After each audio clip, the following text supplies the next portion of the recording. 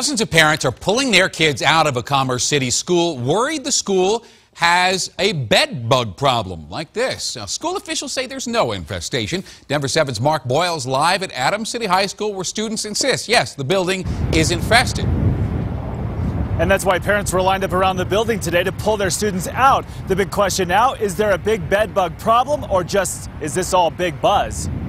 It's one of the pictures that has everyone talking at Adams City High School. They've been just going around like the whole school. Everybody's been saying, watch out for the bed bugs, watch out for the bed bugs. And in this video given to us by a student, you can see the whole front office filled with students being signed out of school. She grabs the phone and she goes, can your kid leave? And the parents will say yes, and she'll sign the paper, and then on to the next. This is what students say is a bed bug in a school classroom, and the idea of an infestation is taking off on social media and throughout the hallways. It's like an epidemic's going on. Everybody's going crazy. They're all trying to get out of the school.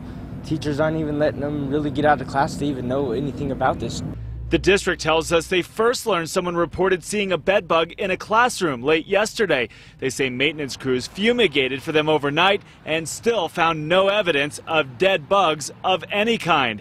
The district says students talk, and this is just a big rumor, but some parents are not taking this lightly. They climb in your shoes, your clothes, your backpacks.